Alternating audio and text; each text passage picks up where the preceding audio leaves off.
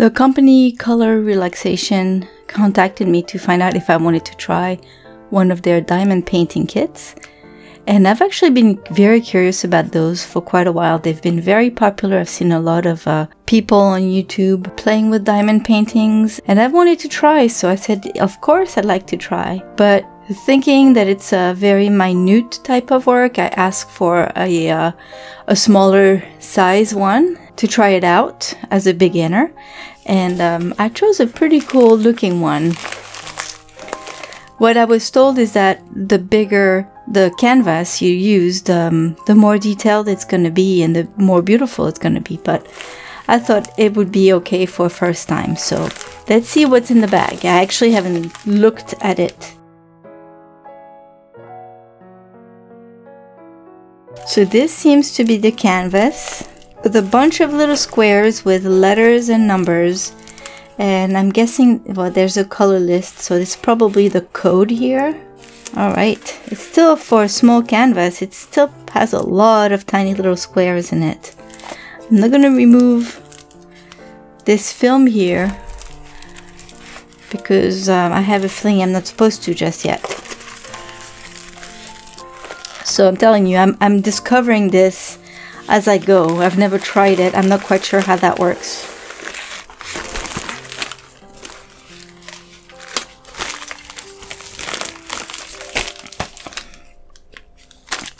So we have some tools here.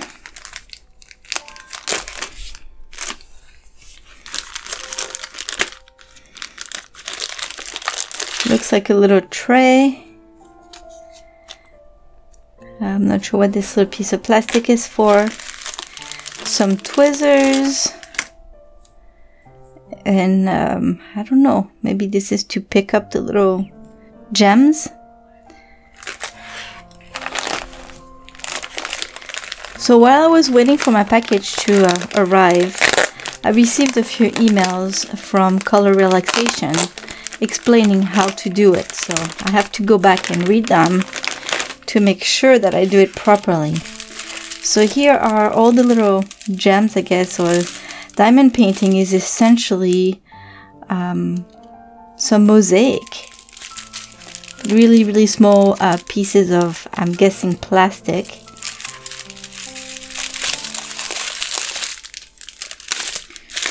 So this, you have the reference number on the packet that you can see here.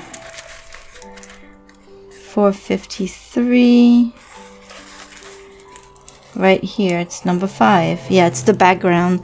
That's probably why I have so many of those. So lots of colors.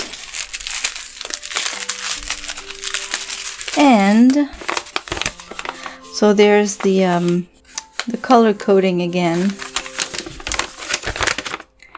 And here are the instructions on how to use it. So I'm going to read this and get started and see how much fun that is. I think it's going to be a lot of fun.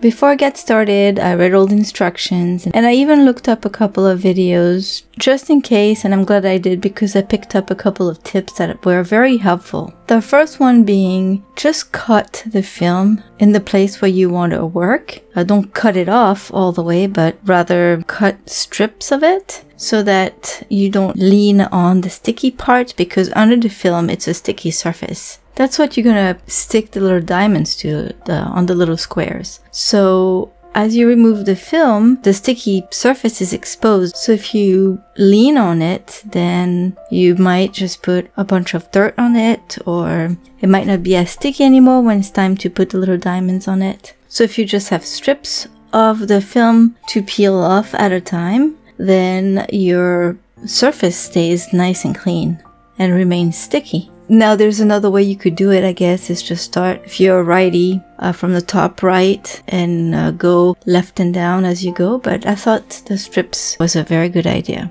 I wanted to start on the top left, which is the background, and that's where I saw there's a lot of the same color.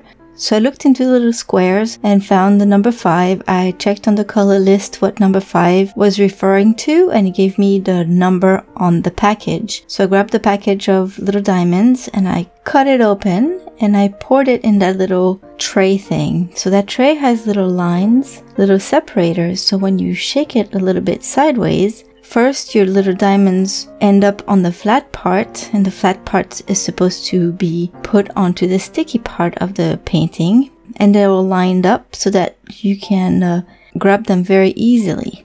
Now that little piece of plastic is actually some wax, and it's covered by 2 pretty thick plastic sheets to protect it.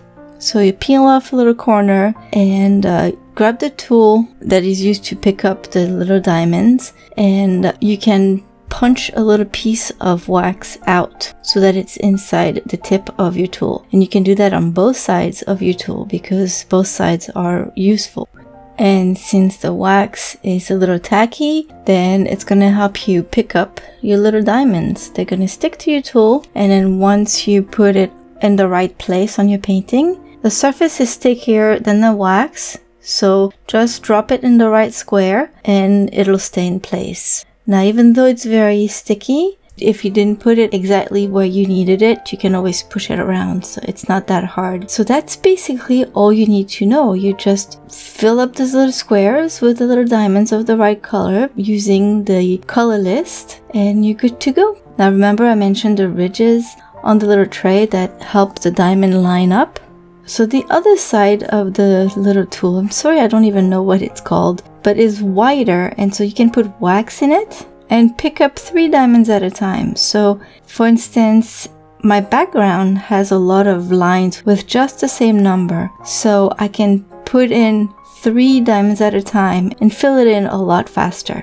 And there are a lot of areas in my painting that have at least 3 or more of the same color in a row, so I really like having the option of putting several diamonds down at a time. After a while, when you start filling in a bigger and bigger area, it's very satisfying. It looks really nice. It kind of is, to me, a cross between Mosaic, and the pattern kind of looks like cross stitch. So it's kind of funny, and it's just all pixelated pictures basically. And think of a photo, if you have a lot of pixels, it's a larger photo, then your photo is nice and crisp and very detailed. But if it's smaller and you don't have very many pixels, then it's not very well defined. So that's the same idea with diamond painting. If your canvas is very small, then you will not have as many pixels, and therefore your picture will not be as detailed. And if you use a much bigger canvas, your picture will be very, very beautiful. That said, it does take a long time to do it.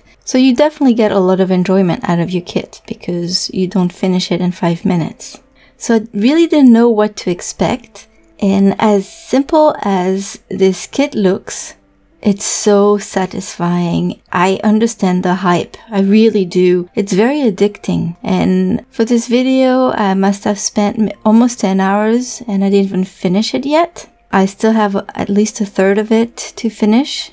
And just sitting and listening to an audiobook, and it's kind of like knitting or coloring in a coloring book or paint by numbers. It's in that category where it's just very satisfying. I don't know what else to say. I enjoy it very much and I'm kind of addicted. So if you enjoy this kind of things, if you enjoy even doing puzzles or minute things like this, it's really not hard. It looks minute, but it's very easy. Even kids could do it. I would recommend to give it a shot if you haven't tried yet. I'm going to put the link of this little canvas in the description box in case you're interested. And this company in particular, I'm not sure, I haven't looked up other companies, but this company in particular has so many different kinds. It's amazing. And no, I am not being paid to say that. I just got the kit for free and that's all, to try it out. So anyways, I really enjoyed working on this diamond painting and I hope you liked this video. If you did, give it a thumbs up. And if you're new here, please consider subscribing to this channel. Have a wonderful day, everyone. I'll see you soon with another video. Bye bye.